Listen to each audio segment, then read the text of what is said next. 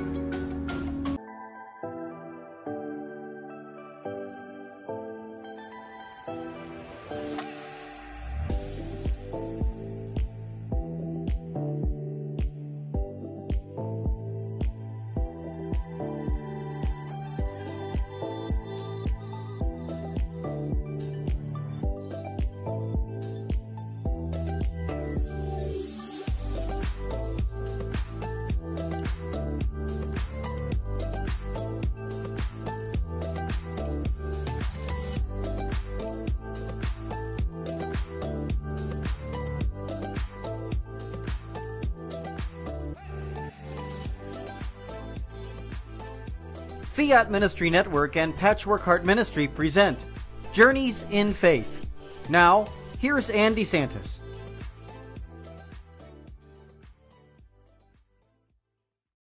Hello, welcome to Journeys in Faith here on Fiat Ministry Network. This is Anne DeSantis. It's great to be here with you again. I have an incredible guest for you all. Her name is Erin Friday. She is the CEO, president, and head coach at Mainline Accounting, close to where I live in the greater Philadelphia area. Welcome, Erin. Thanks so much for joining us in Journeys in Faith. Thank you for having me, Anne.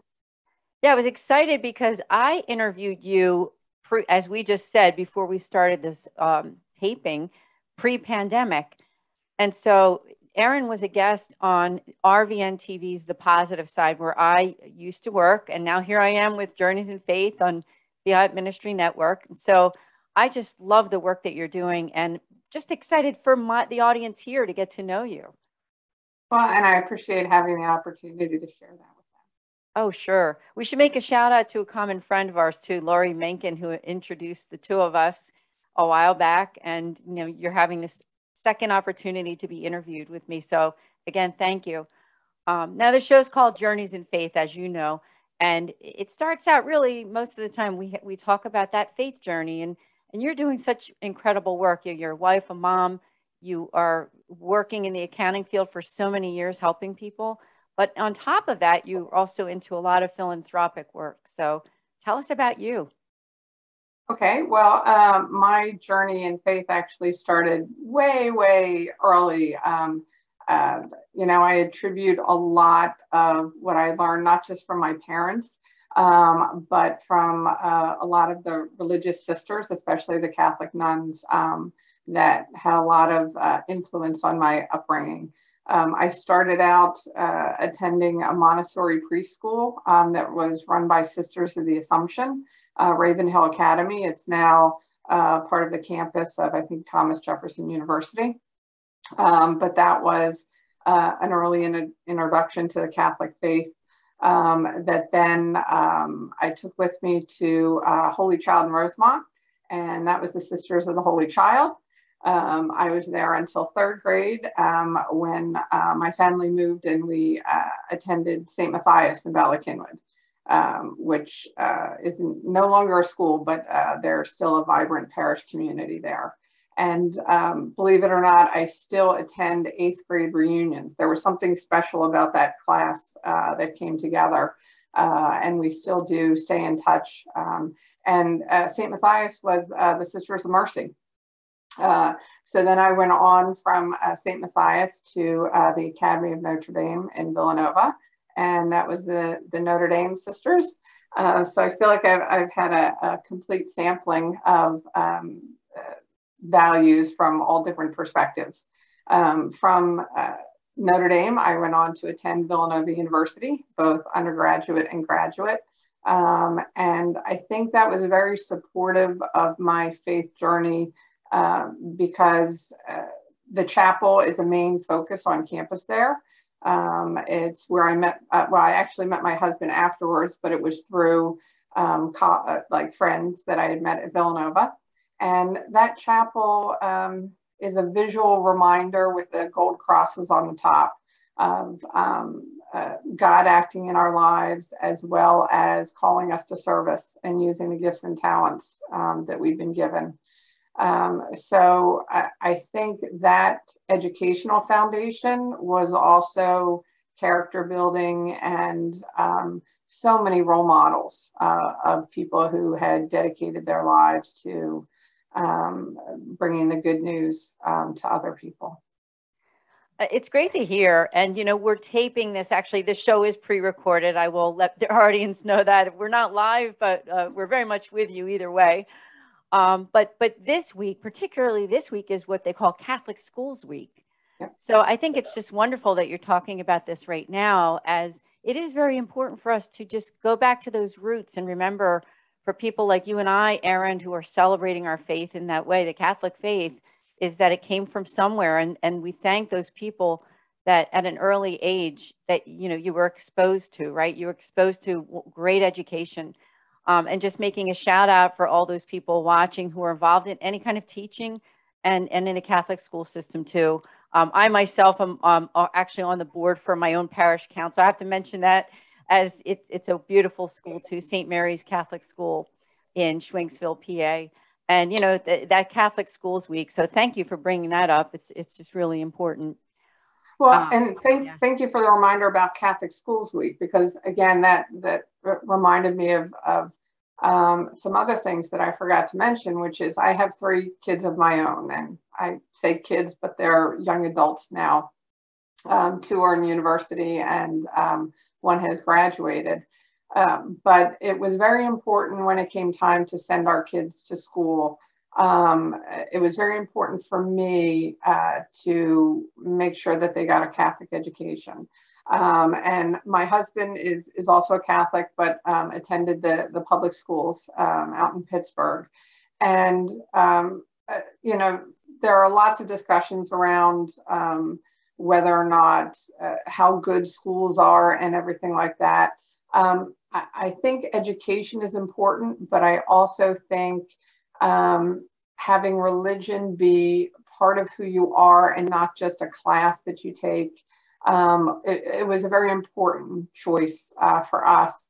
We were blessed with resources, and we saved to be able to make that a reality, because I do appreciate the fact that Catholic education isn't free.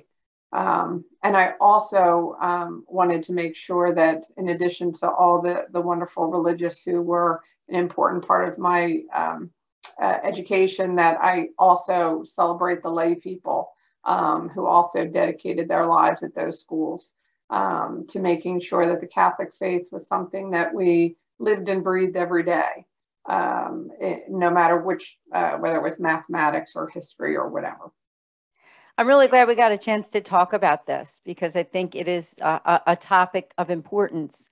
And it's really an investment, not just in, as you said, in education, but in that character building, right? And what's really important, the morality aspect of who we are as humans, and giving back, right? That whole being the idea of that discipleship, and being able to do something really good because of your love of God. So, and that's, that's going to be a topic of this show, because that's exactly what you've done, and that you continue to do with the work that you're doing. Well, So, and I also think it's important when you're raising kids to realize that as parents, you're their primary teachers, but at a certain point, they're going to turn to their peer group for validation, and hopefully you've sown the right seeds and then add the right water and sunshine and everything else to help them grow. So if they do fall away, they return to their roots as they mature. But that was another aspect of their education, is surrounding them with families and peers who are also choosing a certain set of values and reinforcing what we're trying to do at home.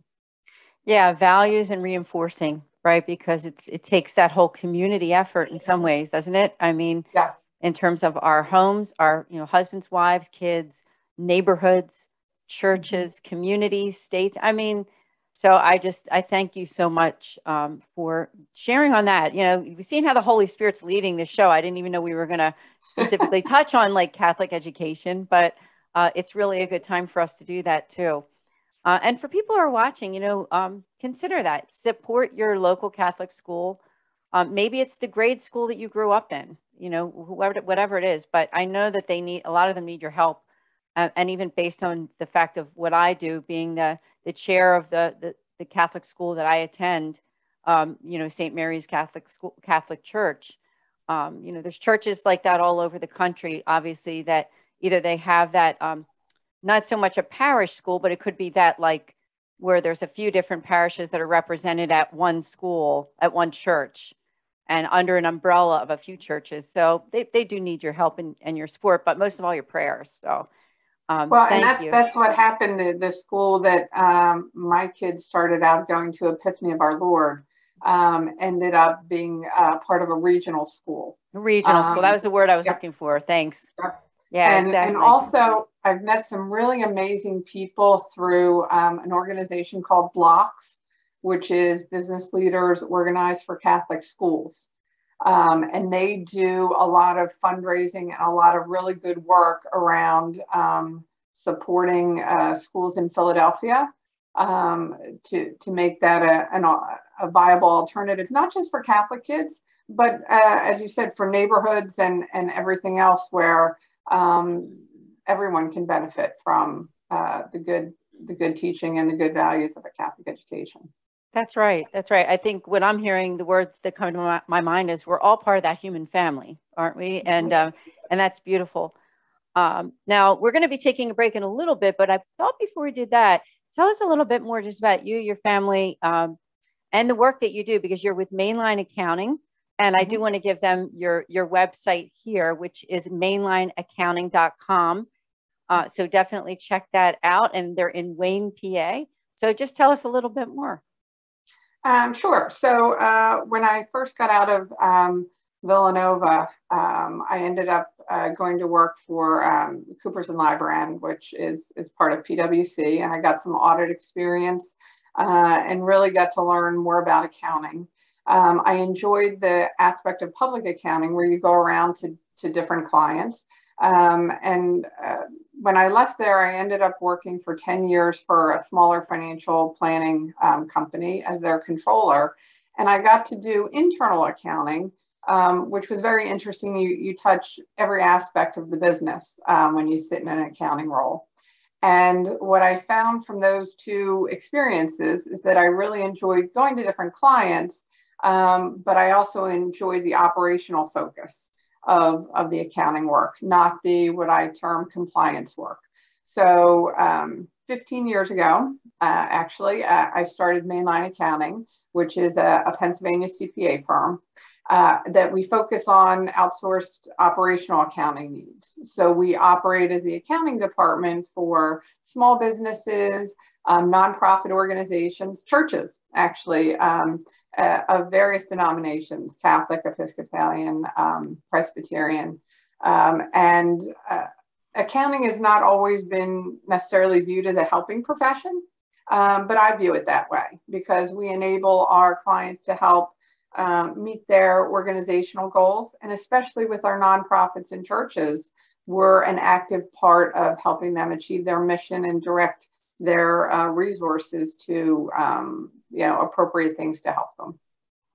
Yeah, I remember we were talking a lot about this when you were on the positive side on RVN TV a couple of years back. And I was just really impressed with, the hands-on approach, and that you viewed yourself not as like this boss or, person who's just overseeing all these people, but you really are side by side with the people that you work with. I mean, you refer to yourself not only as the president and CEO, but the head coach, right? It's a coaching thing. It's not just this like subordinate with a boss kind of a look at the way that you work and what you do. Although I know there's going to be some of that, right? Because there are people that are, employees that work for you.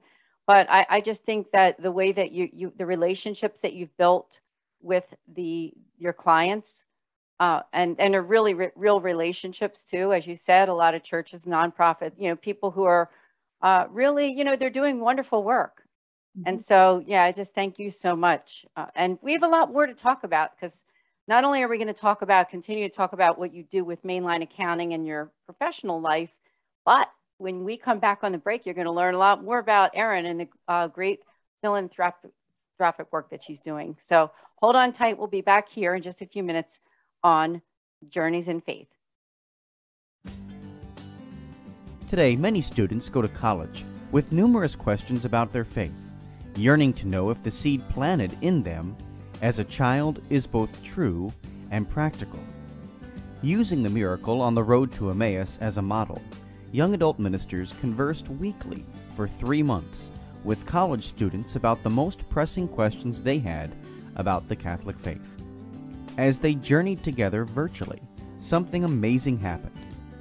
Doubts disappeared, fears faded, and Jesus revealed that He is still alive.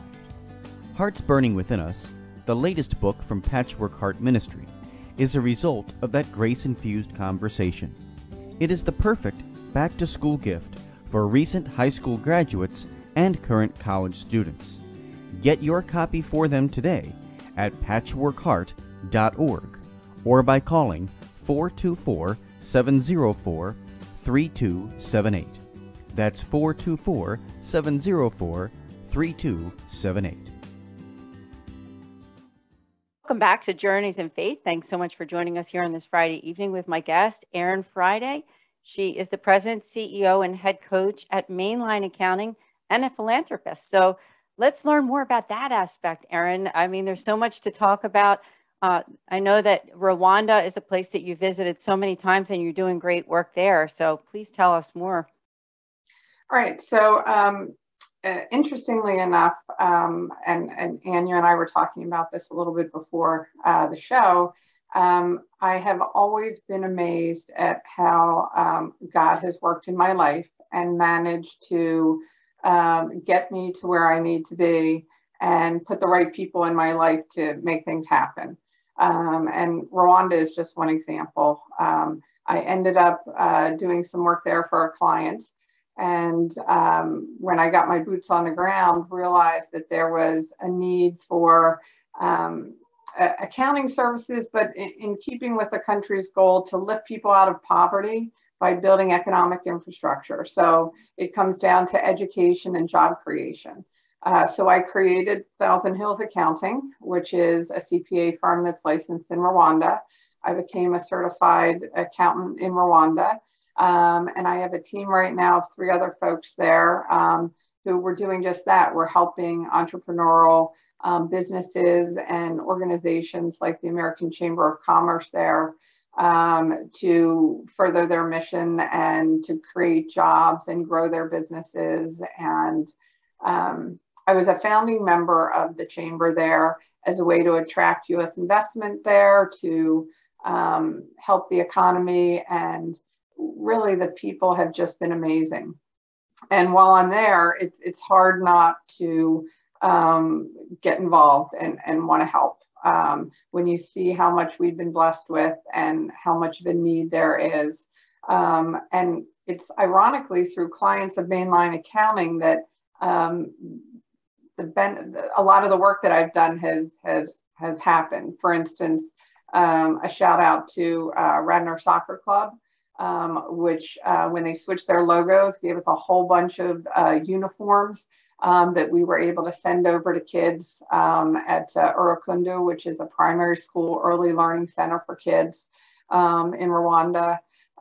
There's another organization, Shooting Touch, that we were able to do vision screenings and send over glasses from the Lions Club, White Marsh Lions Club, which is my township Lions Club over there. And I feel like God has used me as a connector.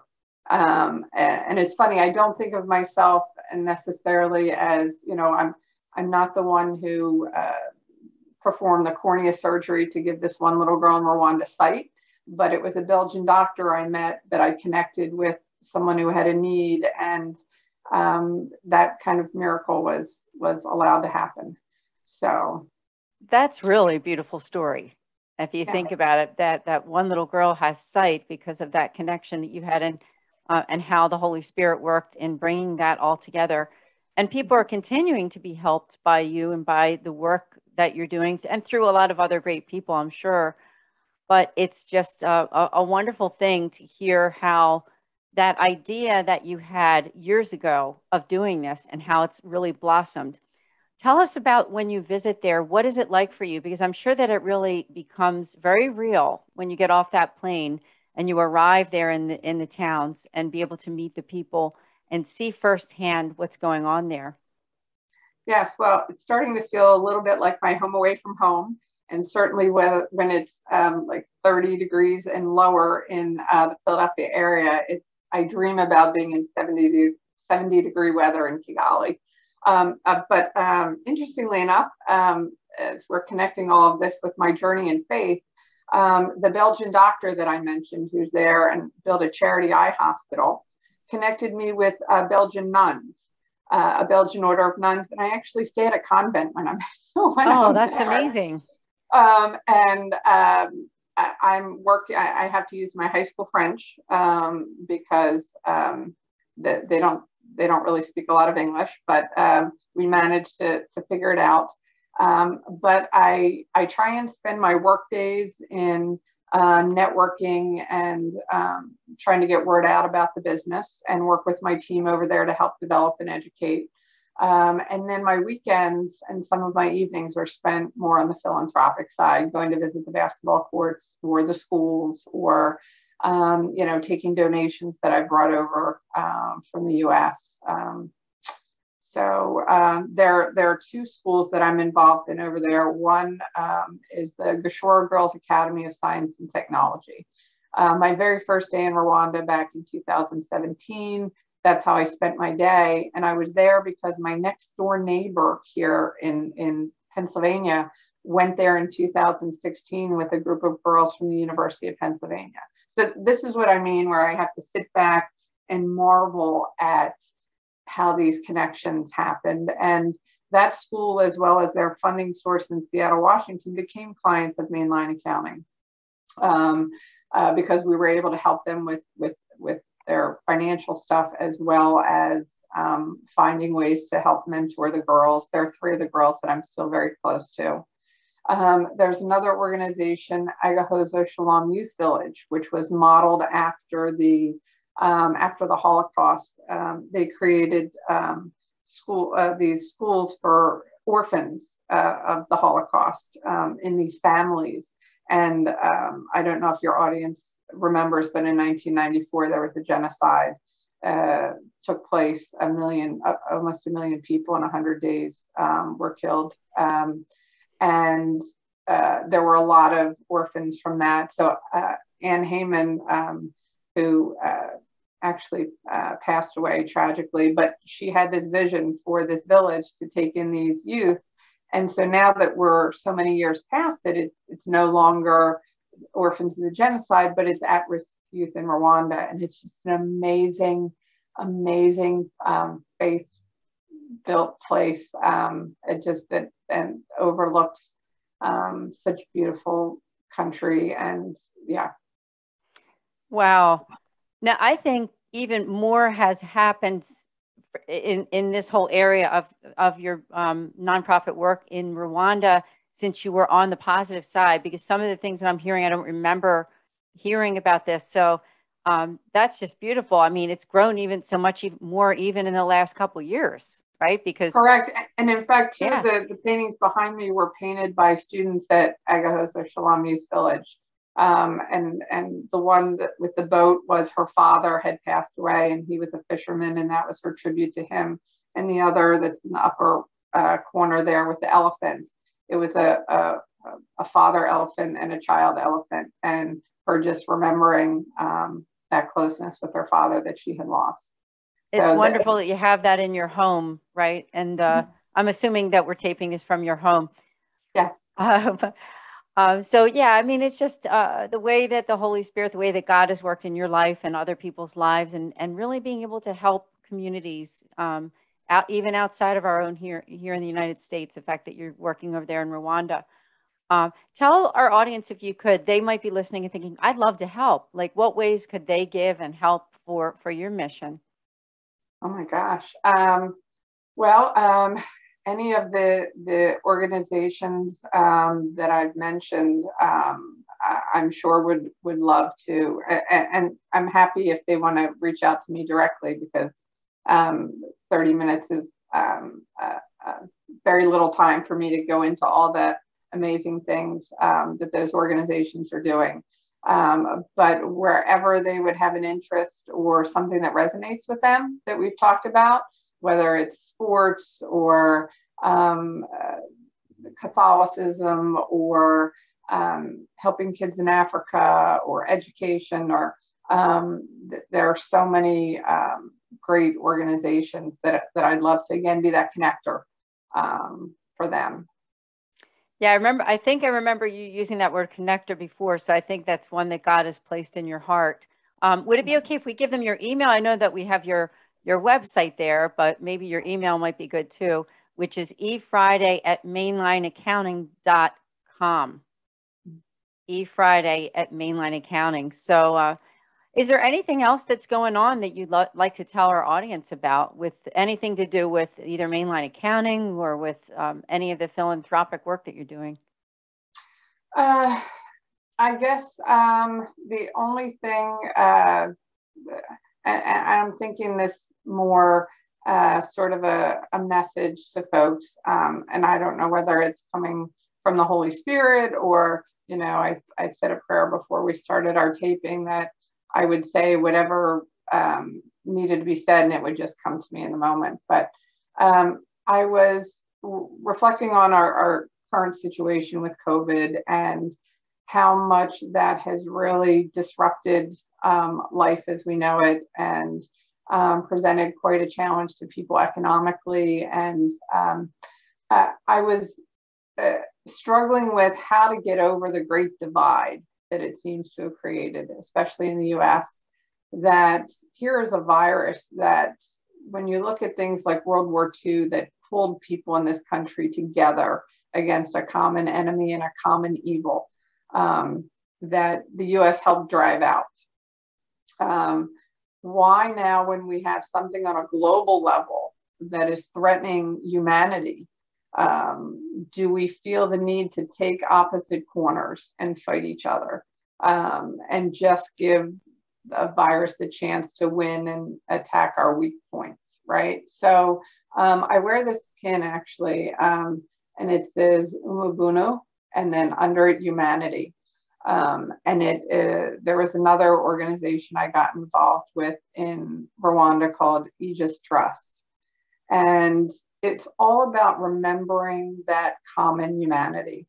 And even as a Catholic, realizing that instead of judging others, that we should be accepting, we're all sinners, we're all make mistakes. I know I've made colossal ones.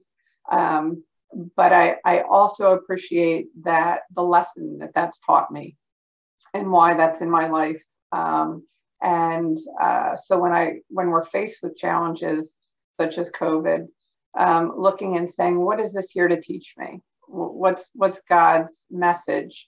Obviously, hope and trust are constant themes that come through. But also, how is God asking me to grow? How is He asking me to use my gifts and talents in order to respond? And so that's kind of the answer that came to me. I don't know if that answers your question. Oh, perfectly, perfectly. I love the hope piece of it. And like you said, we're all connected, interconnected with being a member of the human family. And fear is a lot of times what separates us, right? We all have some kind of fear of somebody else or whatever, you know? So I love how you articulated that. And part of our being Catholic is, you know, we're disciples with our Savior, right? Jesus Christ, and His model of, you know, loving others and making that outreach. And that's exactly what you've done with all the work that you're doing. So I'm just so grateful to you. We're grateful to you here at Fiat Ministry Network. I ask also for people watching, if you haven't liked our page on Facebook, it's Fiat Ministry Network. And our podcasting is also now through, has been through Patchwork Heart Ministry. So definitely like and share, you know, go on the YouTube channel. Patchworkheartradio.org is also another website too. So Erin, I just want to thank you again so much. It's great to reconnect with you and for people to know what you're doing, because I know all that you're doing is it's not for you yourself, it's for other people. And so you're really benefiting so many people by just saying your yes to God in all that you do, whether it's professionally, your personal life, or just all of the great work that you're doing, not just in the United States, but actually in Rwanda and other places too. Well, and I want to thank you, Anne. It's always a pleasure to be a guest of yours. And thank you for all the work that you're doing in reaching out to your listeners and spreading the good news and saying yes to God. Oh, thank you so much. So everyone, I just want to give you one more time. The way to connect with Erin Friday is mainlineaccounting.com. And she even invited you that if you have questions, you can email her at efriday@mainlineaccounting.com. We'll see all of you next week here on Journeys in Faith. God bless.